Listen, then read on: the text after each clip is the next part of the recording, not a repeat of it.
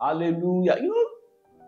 I'm delighted to be sharing this because one good thing again about the heritage is that the enemies will be paying your transport fare to your throne.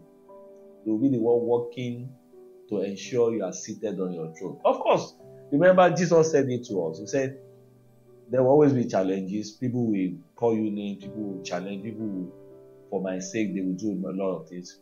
But he said, be of good cheer. I have overcome. John 16:31. Acts 31 to 33.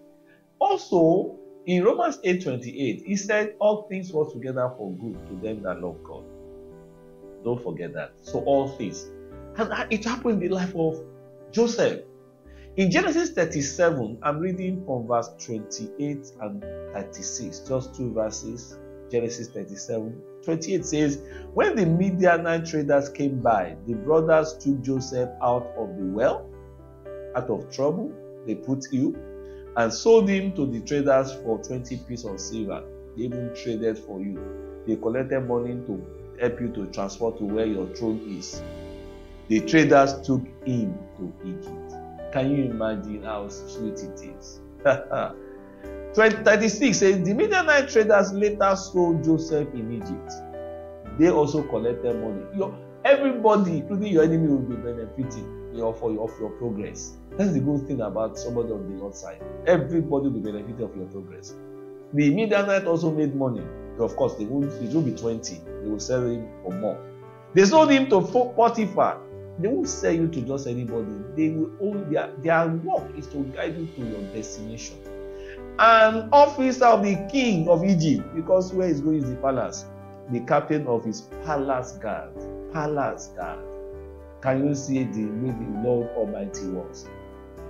The good thing is that, yes, Joseph went through everything. As a child of God, you will face things. But James chapter 1, if you read from verse 2 to 4, he said that count it all joy when you pass through diverse temptation. It will help you to grow. Don't forget that.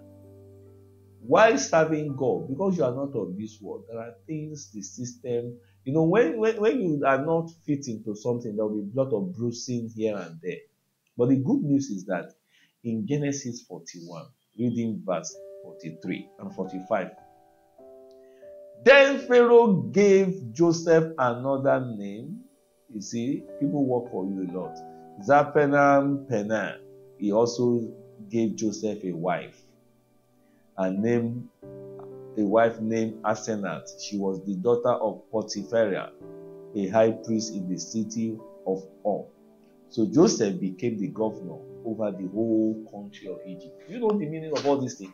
He gave him a wife. One day he gave him a house. One day he gave him a throne. One day he gave him security. One day he gave him political influence. That man is the priest of Egypt. Pharaoh married Joseph to the daughter of the high priest of Egypt. That is political influence. Because the man will protect his daughter's constituency. So that is security. Nobody can even Pharaoh can no longer remove him again. That's what God can do. He will make all things work together for you.